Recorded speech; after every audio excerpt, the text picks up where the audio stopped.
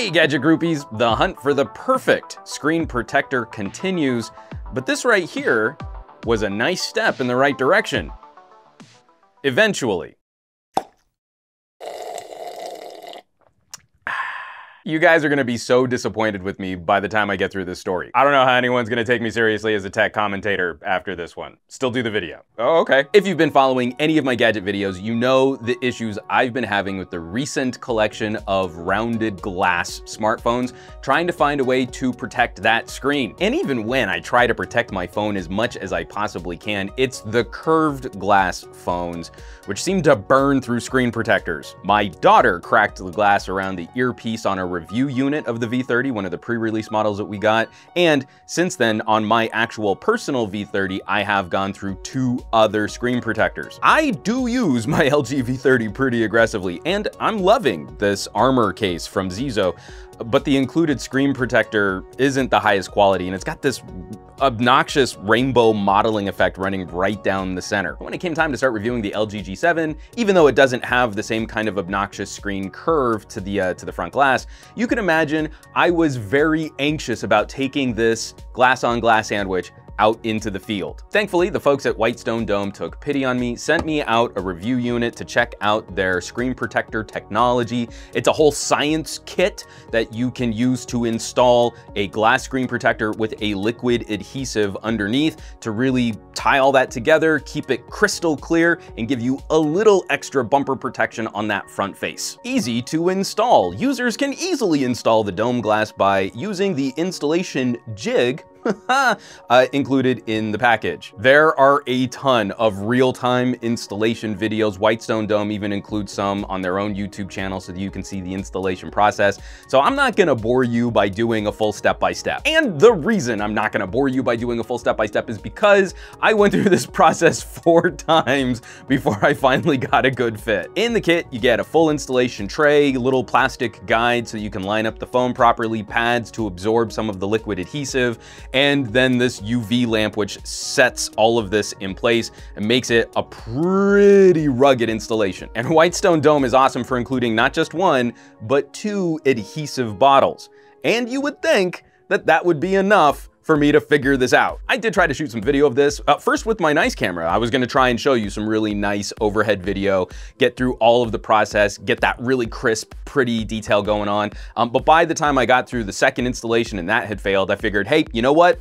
We're gonna switch over and do a time-lapse video instead. This is where I would highly recommend checking out some of the other installation videos, not only from Whitestone Dome, but from some of the other reviewers who've been getting their hands on this package. Not only for the successful installations, but also for some of the mistakes that people have made, especially on the G7, where I've noticed a couple reviewers fell into the same trap I did. So let's break this down by failure. Installation number 1, just dumb user error. As you're pouring the adhesive onto the screen, you're not really supposed to mess with that adhesive. You're just supposed to lightly tip the phone until the adhesive runs to the middle of the phone, and then you drop the screen protector in place with the little key action. Yeah, I hadn't really read the instructions, and I was reading the instructions in the moment while trying to do this step by step because I thought I was a genius.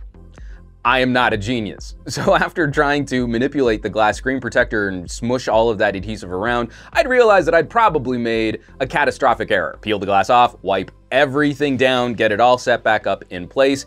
And for installation number 2, this is where I have a criticism with the current packaging for the G7 version of the Whitestone Dome. Looking at these various installation guides, the one for the G7, Whitestone Dome has a lot of very important information in that video, but text on the screen usually flies by faster than you can actually read it in the moment. They're trying to show you that this installation can be done very, very efficiently, and they've got someone who's used to doing this, so they are moving through this process very quickly.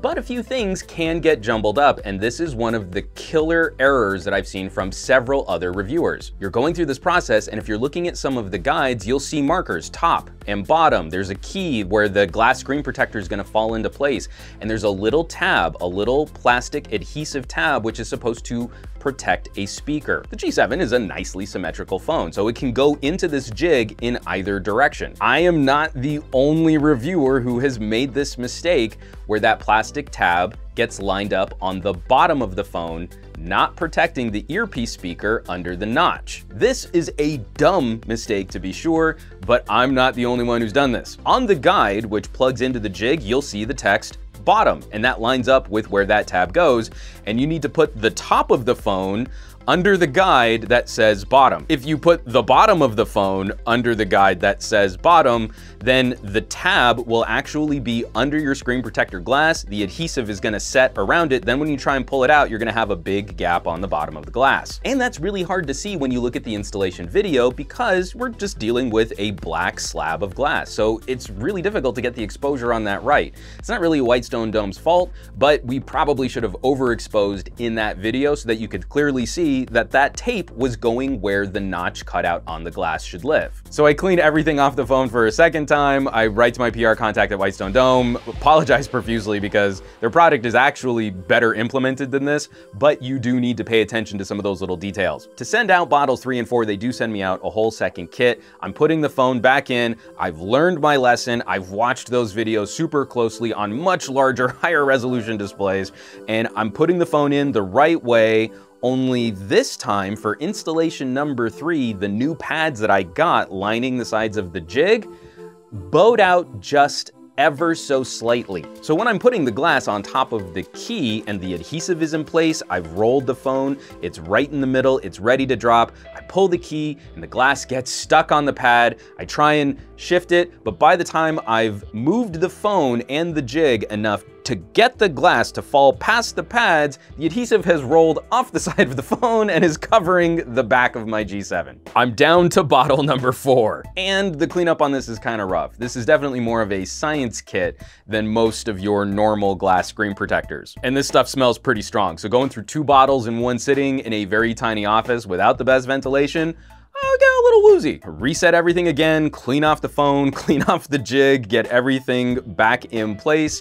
Put the phone back down, mash the pads into the sides of the phone so that I've got clearance for the glass screen protector, drop the next bottle, line it back up, and the screen protector falls right into place exactly like it should have. I finally get to use the lamp, go through the curing process, and everything's perfect. I'm actually pretty impressed by having this adhesive liquid process, curing process in place, that I would have expected this have more of an effect on light transmission or off-angle viewing, but it does actually stay pretty clear, so I'm very happy with that. And swiping around the phone, moving through apps, sliding through the UI, everything seems to be pretty clean, pretty quick. Haven't noticed anything, even for having extra material under the glass, haven't noticed any responsiveness issues with the touch sensors on the screen. Super early, it's the first day of having this screen protector installed, so I can't speak yet to the durability. This is gonna have to be an ongoing series between all of the different phones that I'm using, whether or not the Whitestone Dome can do better with my apparently really abusive lifestyle to gadgets in protecting the front glass on my phone screen. But at least for day 1, it's already a better look than what I've currently got on my V30. A lot better than I was expecting it to be, but this is an installation process which requires more patience and more attention to details than your normal run-of-the-mill screen protector. And I really do want to thank the folks at Whitestone Dome. After I had a problem with the installation, they were kind enough to send me out some extra adhesive and another glass screen protector to complete this process so that I could actually share these experiences with you fine folks, and hopefully you won't make the same mistakes I did. And while most of this definitely was user error, there are a couple little details that I hope Whitestone Dome will address. 1, in the presentation of their product when you look up information online, and 2, in some of those little guiding details on the jig and the guides for the phone. Bottom should mean bottom. And of course, I'll have some links down below this video where you can find more info on the Whitestone Dome and shop this puppy online, in addition to other links below this video where you can help support production on this channel. Not the least of which would be checking out my Patreon campaign. The Patreon's been a pretty successful experiment in building another community where we can join like-minded individuals and have some more expanded tech conversations. It's also the future home of all of my camera and audio reviews. Just recently put out a video on the BlackBerry Key 2. If you want the full audio scoop on the LG G7, the amazing boombox speaker mode, the quad DAC, or what's going down with these dual cameras on the back of the G7 if they compare to the V30, those videos are exclusive for Patreon subscribers. An awesome list of names flying by on the screen right now, people who have been supporting production. And of course, I want to thank everyone who's been supporting in other ways too. Not only subscribing and watching, but also commenting and sharing my videos. Again, every little bit helps. We're all in this together, and we can make some really cool tech stuff if we work together. You know where you can find me around the rest of the internet at SomeGadgetGuy on the socials, and I will catch you all on the next review.